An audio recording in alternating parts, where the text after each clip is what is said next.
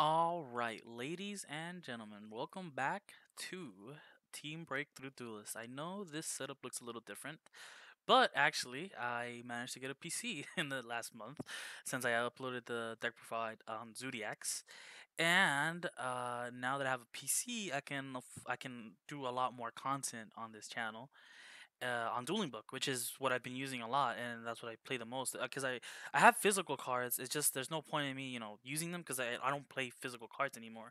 I don't even do remote dueling. I think that's a little weird, but that's just me. But enough of that. I hope you guys are having a good time, and I'm here to bring you guys an update on the channel as well as showing you guys this list that you see before you. So, I will be using this specific list right here, and amongst other rogue decks to climb to the top. And what I mean by that is, I've been very close to getting to 1,000 on rank, but the only reason I don't on Dueling Book is because I refuse to play meta decks. I've refused to play meta decks this past couple of weeks. Uh, they just get kind of boring. I have played them. I've been playing them for like the past couple formats. I actually almost got to 1,000 with Synchro Eldritch, but I just like I said I got bored. That deck is really boring the more you play it. Not only that, but it's really easy to beat. So I figured if I'm gonna be getting beat, I might as well be having fun. But I'm not getting beat with this deck because this deck is amazing. But I'll explain it. So the first card is 3 Ash. Just the best generic hand trap. It stops this card, and I'll get to that in a second. And then the Dogmatika cards. I don't know how to say it. I'm sorry if I butchered the word there. We played three of this one. I'm gonna learn the names. I promise you. But I just started playing like this archetype in this deck today, and I'm starting to get into it. I have a couple of replays I want to show you guys. I'm excited to show you guys. But yeah, so three of this one. This one's really important. It's like it tutors the entire deck, and we play three of whatever tutors the entire deck. All it requires is the condition that it has to have an extra deck monster on field. This one is the hand trap basically. It's pretty good as long as you have like one of these on board, because then it just negates anything on your opponent's turn for free, and then just one of this. I feel like this is the correct ratio, 3-3-1. I actually haven't seen what other people are playing. I haven't looked at the list or anything, but this is what I have right now. I feel like 3-3-1 is like the perfect one because these cards right here are really good to open, and then this one's just searchable. You never really want to open it by itself. I feel so that's why I only play the one. And then for the suit package, I actually got a lot smaller since the last time, but since it is not a pure build, you do have to cut it down because drawing too many zoo monsters can be very detrimental to the strategy.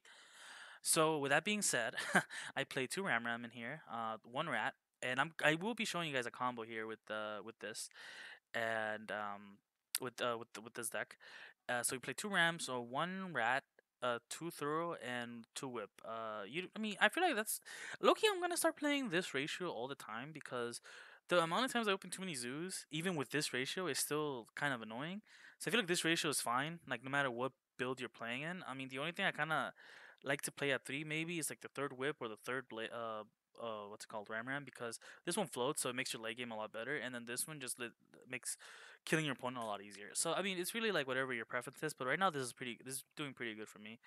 Triple Tenki, which is any zoo you want it to be. Triple Droplet, which is in my opinion is one of the best cards to come out in the set. I mean, look at it. It says like it's like a quick play Dark Ruler, so long as you discard like a monster against like all the combo decks. 390 Servant, another good ass card that came out in the set. Um, this card tutors all these cards by sending a card from the extra deck, and because you haven't seen here, the extra deck is looking kind of good for this type of card. And I'll get to the extra deck in a bit. But yeah, Nugget Servant very good. You usually do it like this is usually the fallback play. You know what I mean? Like let's say you go zoo plays, you go like Thoroughblade, summon, pitch like whip, and then they ogre you or whatever. Usually that's like the end of a play, but usually you can keep pushing. Like with this card, you can go boom, activate, like you can send the freaking you can send this one, and then at the end phase you special summon this one, search this one, and then you have a disruption play. At the very least it's something, but that's at the least. At its most, it's nasty. That's all I can say about this card. This card's nasty. It gives you a lot of free advantage. I'm still playing three Avarice because uh, the only reason I wouldn't play Avarice is if this card wouldn't be easy to make live. But in this deck, it just always is because the Zodiacs just have like the recursion, not only to put all like a bunch of monsters in the graveyard at the same time, but also to have the Dryden there. like as a contingency play if the average were to get ashed, or whatever. Same goes for tactics. This card right here. This card's really good. Obviously going first or second. If you get hand trap going first, like I said, ogre's very detrimental to this deck. So being able to draw two is really good. Or like if they hand trapped you, or they did like another hand trap, and maybe your hand was good enough to push through, you can just like look at your opponent's hand. Information is key in this game, guys. Upstart. I don't think I have to say anything about that. Upstart is Upstart. Barrage, it's at one. I'll be playing three of it if I could, but I can't. And then the trap cards, one punishment. This card's this pretty card's pretty nasty. Along with this, this card. For those of you who don't know, uh, it sends a card from the X deck. Well, you target one. The target one face-up monster your opponent controls. Send one monster with equal or higher attack from your extract to graveyard, and if you do, destroy that monster. And obviously, most normal summons are weaker than 25, so you're able to like pop two sometimes, or you can just like if you like, I guess if you didn't pop off, you can send like the app cologne and start getting like something going. You know what I mean? Three imperm effect negation is key. I feel along with the one shot all trap and the one combo. I don't know. I like combo a lot. I like being able to send this late game with rat. Like because a lot of times, the combo you can do. I'm gonna show you as a combo with rat, but the same combo could be done with any two zodiac monsters. So long as you can get one engraved, you know what I mean. But it basically had to be like it's either rat by itself or a blade plus any other zoo. You know what I mean? But with triple tanky and like you basically have like 6 ways to open a way to do the combo. But yeah, that's it for the main deck. 40 cards. Nothing more, nothing less. The extra deck's pretty straightforward. I feel 3 Dark Ruler for combo, 3 Twin for back row, a pointer for going first, evenly for going second, and then Judgment for going first. A lot of people don't like Judgment. Some people don't like Judgment. I like Judgment. Negates anything. Pay 4,000. Whatever. It is what it is. That's the side deck. Like I said, I mean the format's pretty defined. I don't think there's anything here worth highlighting. The extra deck is where I'm having a lot of I don't know what I'm doing in the extra. Like I said, I have not looked at anybody's list, so I don't know if this is correct or not. But this is like what I saw that I liked. As far as like the engine goes, so I played the one Apple on the Surge, Construct because this guy Maximus right here sends two from the extra deck, from both players' extra deck. So you kind of have to be able to like let's say. If you activate Nadir Servant and by sending this, because normally you want to send that anyways, you have to be able to send another two cards, and this is just perfect right here. I feel. I'm thinking about putting Omega just to be able to resolve this later on. But like I said, just let me know what you guys think about it. So yeah, the one app cologne construct, for the same reason. Also, you can make it, but it kind of there's no reason to make it unless you want to get the trap card back. Like unless you want to like your opponent doesn't do anything on their turn, you can like push a lot of damage and eventually get the trap card back and then make a window later on. But I don't. If you do that, I feel like you're already winning way more. So there's no point. There's no point in ever summoning construct. And then one of this guy, I don't know. I don't know how to say it. Somebody. I was thinking for a second. I got excited that you could like super poly with this, but then I don't. I don't even know what this is. If I'm being real, I don't even know what this monster is. So I'm not even gonna look into it. But yeah, all you care about is the graveyard effect. You send it to graveyard. You split on one of these from the deck in the end phase, like a Scarm. But you just it's just nice to get your engine going. Like I said, it makes Nadir Servant really broken. And then for the zoos, you gotta keep it short because you gotta play the fusion. So one bow, one shock, one dry, one hammer, two tiger. I mean, this is pretty straightforward. Maybe I'd play more Dryden. Maybe I like one more Dryden if it was at two, but it is what it is. And then for the links, just the one gravity. This is mostly there. This is only there actually to make Avarice life, because as far as I know, this is the only deck that can make Avarice life with this, and it's pretty nice. This because it's a win condition and you can make it in your deck. And a lot of times, you can like use this to push through your opponent's stuff, and then use this stuff. Like if they have disruption, like if they have an answer for this, then you have this stuff to fall back on. But if this resolves, you're more than likely winning that game. And I have a replay to show that exactly why. And then one Phoenix, just a generic one, yeah, generic link two, pops back row. I don't know. This really could be this spot right here could be anything I feel, but I don't know. But these two I really want to play. This can be cuttable. This could be an Omega maybe, but I really don't know.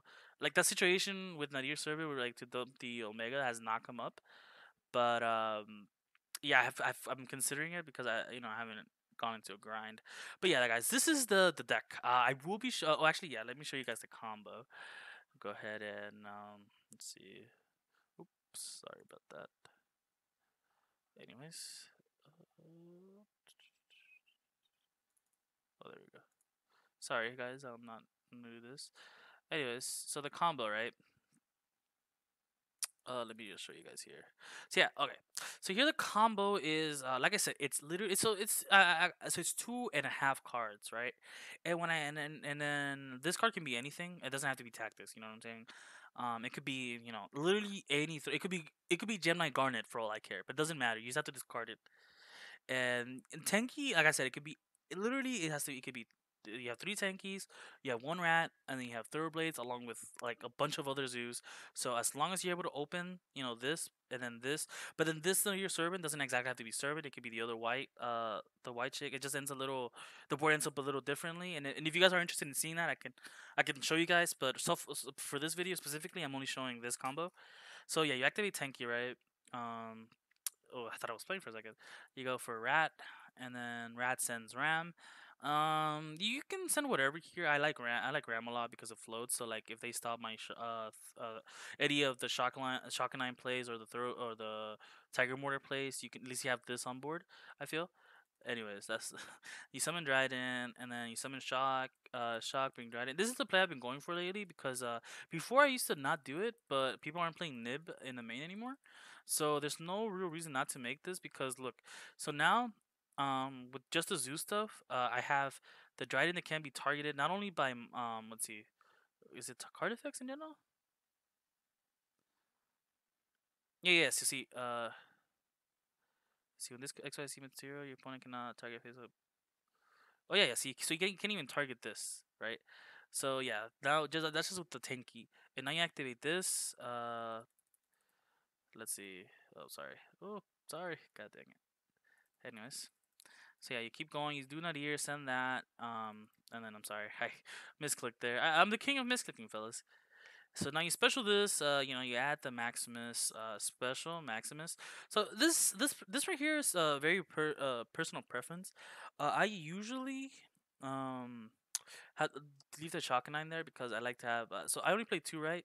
And if you don't like the idea of banishing the one, you could what you could do is instead of going straight into Shock 9 right after you do Dryden play, you could do like Dryden and then Borbo and then you can do Shock 9 so that you can detach you detach the Hammer Kong for the mortar after you bring back the Dryden. That's something you could do if you really want to keep the Shock 9, but I like the Borbo because you can just steal games with it, honestly. But like I said, it's up to y'all. So yeah, you summon this, you use its effect, send two, right? Send the construct and the app clone at that one, and then like I said, discard the tactics because you don't need it. And that's the end board off of basically 2.5 cards. I don't know. I really like it. You know what I mean?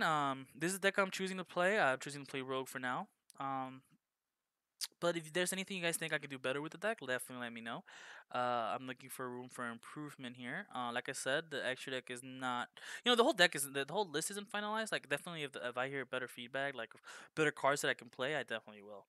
And that's it for you guys. Thank you guys for watching. I hope you click like and subscribe. And then make sure to let us know what you guys think. This has been Hector from Team Breakthrough signing out.